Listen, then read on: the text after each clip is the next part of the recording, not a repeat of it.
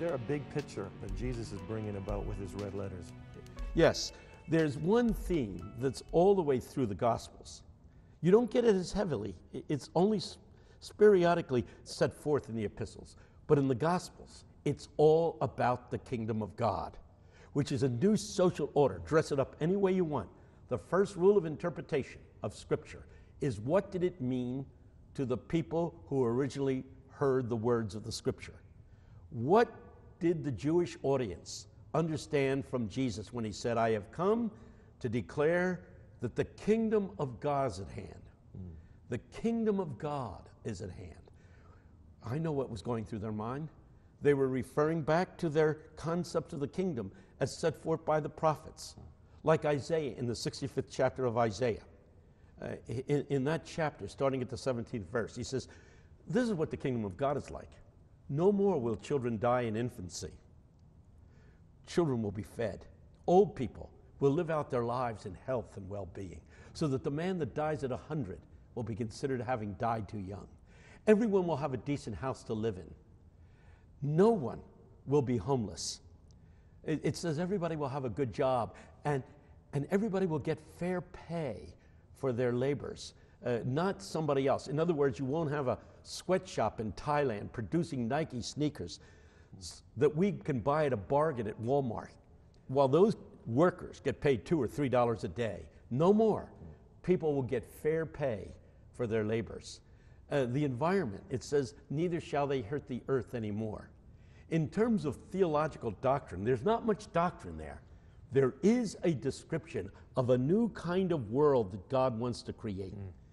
And when he teaches his disciples to pray, he says, pray, thy kingdom come, thy will be done where? On earth. On earth. Please get that emphasis. On earth. I mean, when I was growing up, it was never that.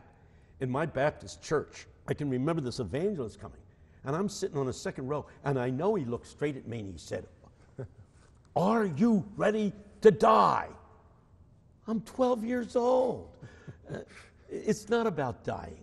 Jesus is not so much about getting people ready for the next world as he is equipping people to live in this world according to the will of God.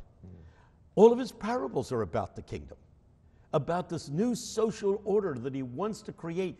Jesus came to start a revolution that would end poverty, oppression, discrimination. Thy kingdom come on earth. And in case you think I'm minimizing this, go to the book of Acts. And just before he leaves the earth to ascend into heaven, it says this, and he taught his disciples again the things concerning the kingdom. In short, in case you didn't get it, guys, this is what it's about. It's about the kingdom. Jesus is coming back. And that great good world where there is no war, where there is no poverty, where there is no disease, where there is no oppression, that wonderful kingdom will be fully actualized when he returns. Between now and that day when he returns, we are to work for these things. The purpose of evangelism is not getting people ready for the next world.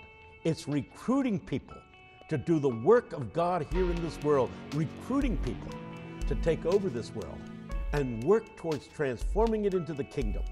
And when he returns, what remains uncompleted, and most of it will be, he will complete. That's what the second coming is about.